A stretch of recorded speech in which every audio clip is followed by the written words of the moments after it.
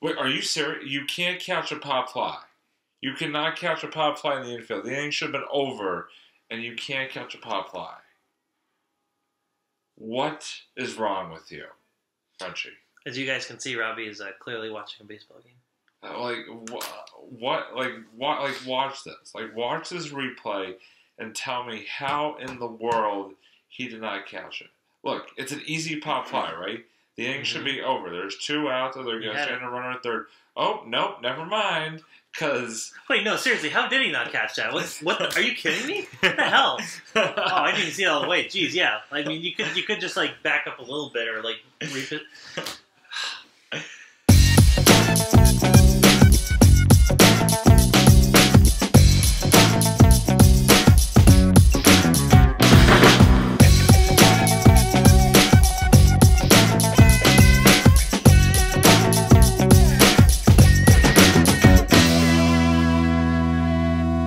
Everybody, welcome to another edition of On a Couch Talking Sports. As always, I'm Robbie. This is Kyle. Kyle, how are you tonight, buddy? Doing okay. Just fun fact, Robbie and I realized we're actually twinning right now. See, we have the same shorts right here. Same shorts, and same color shirt. Same, I know it's. We didn't plan this, folks. We didn't plan it. This is just what it has come to. And we literally ordered the same exact thing for dinner. I'm not even kidding. We split. So here's the thing. We went to this. We went to Frank Pepe's Pizza in Chestnut Hill. By the way, if you've never been to Frank Pepe's, you really should go. Even the ones obviously in Connecticut, Mohegan Sun, they're all amazing. Yeah, I mean, it's so good. But so Kyle and I split a bacon pizza, and then we both got Caesar salads. And we both got waters to drink. So, literally, I mean, it was classic twinning. Or as Charlie Sheen would probably put it, twinning. Twinning. Nailed it. But anyway, it is time for another episode. And glad to hear you're doing well, as am I, on this beautiful summer eve. By the way, happy Independence Day to everybody out there. Hope everybody had a great July 4th holiday, long weekend. Nice excuse for a long weekend. Yeah, hope you guys saw some fireworks too, and even got yourself to the beach. I know I did. I definitely saw some fireworks, so that was fun. Good to see them, actually some in-person fireworks for the first time since 2019. So nice. I was very, very happy about that. But what I was going to say is it is time for another episode, and we are very excited. Before we begin tonight's episode is sponsored, as always, by Wes Woodson and Zyman Organizing. 2 great entities, and one's a person, one's an entity, I guess, if you really want to call it that. Both just great and big fans of the show, and just, as always, really, really appreciate their support and their sponsorship, not just for this show, but for Marvel at the Movies and the Sports Blitz as well. So, Marvel at the Movies, we're gonna come out with an episode pretty soon. Just don't tell anyone I said that, okay? Yeah, we had a new Sports Blitz just recently, and we're gonna have another one in the very near future. So don't tell anybody. Okay, secret safe with me. Ooh, excuse me. Nice. But anyway, big thank you to them for sponsoring tonight's episode. Speaking of tonight's episode, this is going to be a bit of a teaser hype episode. Yeah, get the people going. Get the people going. Just get the people going. Bonus points for anybody besides Kyle who can name in the comments what I just referenced, what song that just referenced, or movie. It really wasn't from a movie, but then it was put into a song. Kind of winning. Anyway, so for our next episode following this episode, Kyle and I are going to be making our annual pilgrimage down to good old... not Plymouth Plantation. I don't want you guys to... No, not going to Plymouth Plantation. No, not going there. We're going to go kind of past there because it's kind of on the way. It's not that far away. But we're going to be going to Cape Cod. Yeah, we're going back this summer. We went last summer and had a great time, and going to be making a return trip, and we are very excited because we always enjoy our annual trips to the good old Cape Cod, and much is the case this year, and just very excited to be heading back there. So, Kyle, I guess let's sort of jump right into just thoughts about the upcoming trip. What are you looking forward to the most when it comes to our trip down there coming up in just a week or two? Well, I always look forward to the games that we go to, but I think the most though, like I just it's really hard to pick. Like I kind of just like the whole experience. Overall, I like everything. I like how everything kind of connects, and we really turn this into like a big kind of activities and sports-a-palooza weekend, if you will. And but I think actually my ultimate favorite will probably be our trip to Falmouth that we're actually going to go to on Sunday, because I actually went to Falmouth before, a long time ago.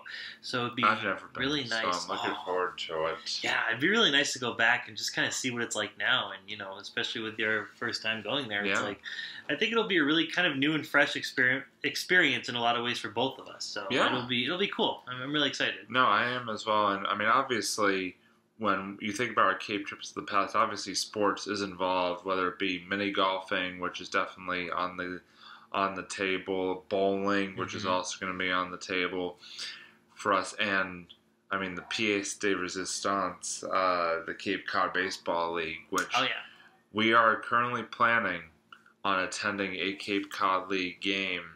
Our plan is to go Saturday evening.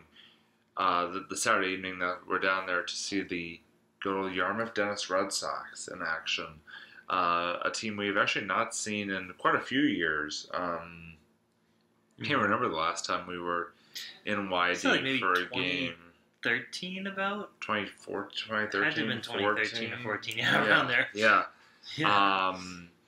So it's been a while, because a lot of times, in the past few years, we've been going to either Katuitt or Hyannis, or I think we went to one All-Star game somewhere in Wareham or something like that. Oh yeah, it was either in I think it was actually Wareham. Yeah.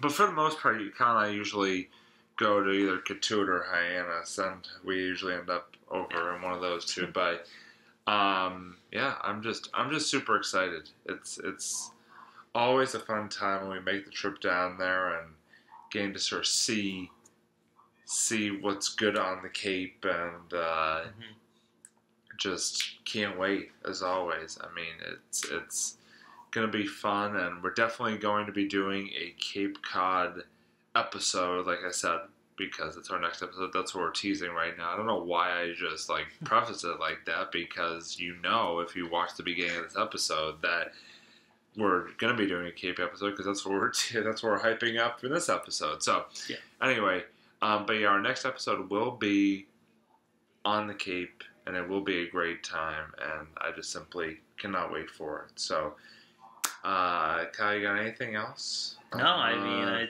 on the subject? I'm the same. I'm excited. We'll see what happens, and we'll definitely report back to you guys once we get that episode all started. So, can't wait.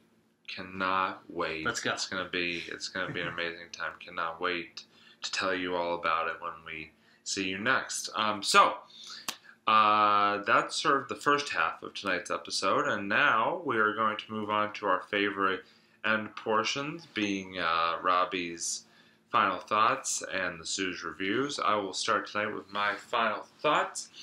My final thought, which I kind of was sort of handed my final thought by myself in a sense, because I was not quite sure what I was going to do my final thought on until this happened. But when we were actually getting our pre-show dessert, pre-show ice cream at good old White Mountain Creamery over by BC, shout out White Mountain Creamery, big fans as always. We actually saw a Boston sports figure. No, not David Ortiz. We saw Tom Brady? No. Too soon. Too soon. We saw Jonathan Kraft, who, for those of you who don't know, is the son of Patriots owner Bob Kraft, and I believe he's either the president or the vice president of the Patriots. And he was at White Mountain Creamery getting some ice cream, and we were. Obviously, it's very exciting when you see a figure. Obviously, we sort of let him have his ice cream. Didn't bother him or anything like that. We just kind of gawked from afar. But it was really cool to see him. This is actually the second time I've seen him at White Mountain Creamery. Oh, nice. So obviously he is a wise man in the terms that he likes White Mountain Creamery ice cream. Who doesn't? He has good taste. Yeah, he has great taste. So you go, Jonathan Kraft. But yeah, that was kind of the final thought that I sort of settled on for tonight's episode. So just wanted to sort of pass that along. Yeah, definitely go to White Mountain Creamery for your ice cream. And who knows, if you go there, you may run into Jonathan Kraft. Or maybe some other famous yeah, sports, somebody else. You never know. You never know who you're going to bump around. Or us. You may bump into us when you're there. Well, yeah, we're famous, right? In our own minds. To a certain degree, yeah. Okay. Anyway, so that is my final thought for this evening. So now I would love to turn it over to my good friend here, Kyle, for another edition of the Sush Reviews. Kyle, what do you got? So I got this very interesting horror thriller, if you will, called The Black Phone. And so this is a movie that was in development for a while. It was actually supposed to come out last year, I believe. I remember literally seeing the preview at some point, maybe even like a year and a half ago or so. That's how long this movie's been in development. But they just, they just could never find the right time to release it, I guess, in the past. So they finally released it this summer. And I gotta say, it's directed by Scott Derrickson. He's done movies like The Haunting. I think it was like The Exorcism of Emily Rose, which was kind of it was like a horror / courtroom drama type of movie. So it was very interesting in that right.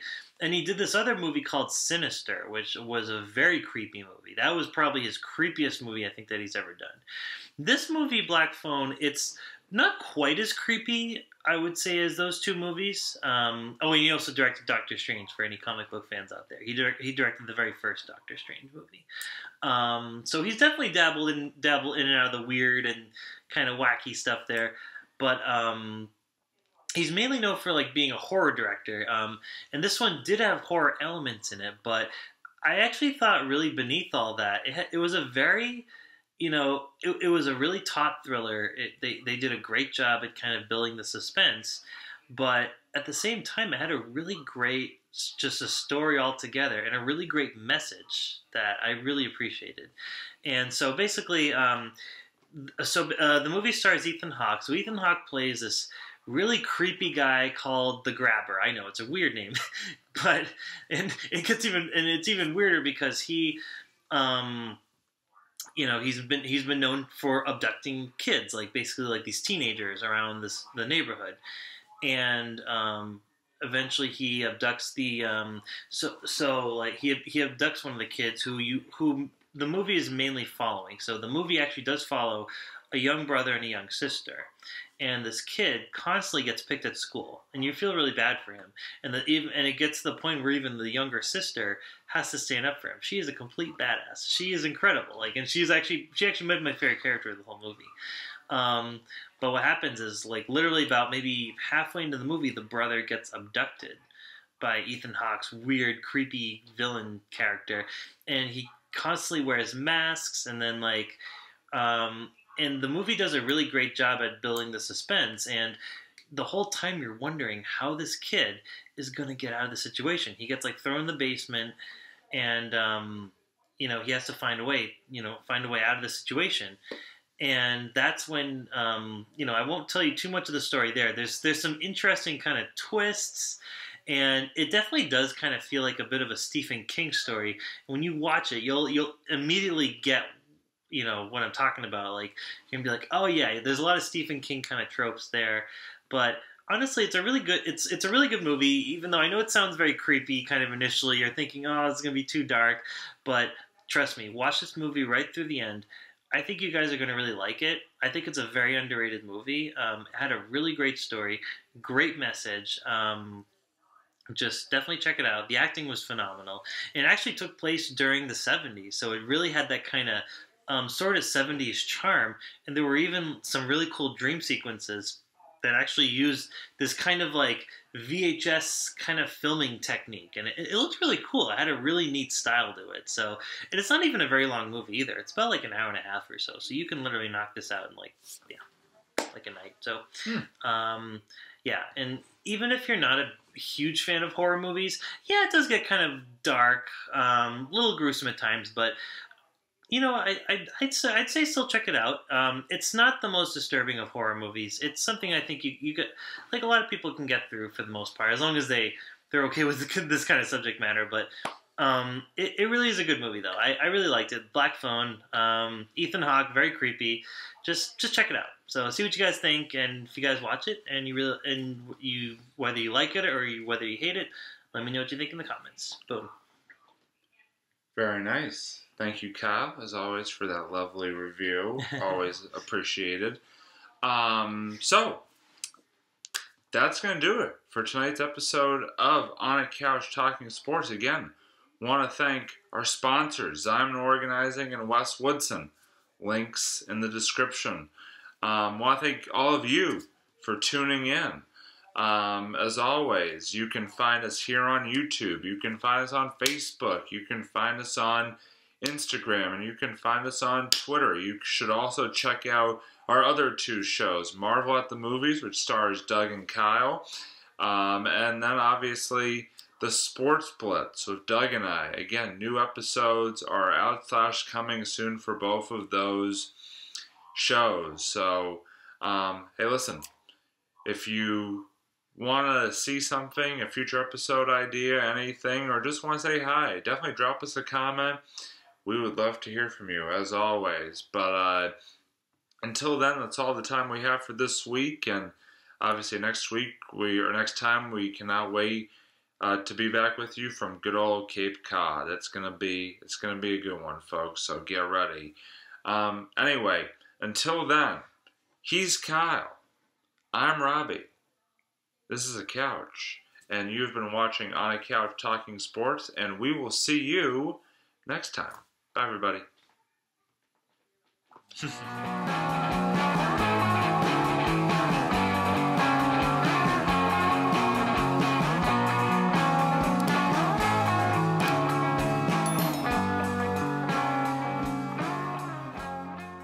Strap in, everybody. It's story time with Kyle. So, literally, I'm sitting here, right? We had this, like, crazy lunch. It was, like, lemon chicken and rice with a side of black beans and, like, I think it was, like, black beans and, like, peppers or whatever. And then with another side of fried plantains. I know, you're thinking, like, out of school, like, what? I mean, it was good. I really enjoyed it myself. I tried some on my lunch break. I was trying to explain what a plantain was, and I'm like, all right, do you like bananas? And the kid was like, yeah. And do you like French fries? I was trying to think of what fried things that they might like, and usually French fries is like the number one, I feel like. She's like, yeah. I'm like, well, it's kind of like both. It's kind of like somewhere in the middle of that. And she's like, well, I like bananas. I've had fries sometimes when I go to Old McDonald's, and I'm just like, I love that. Old MacDonald had a farm.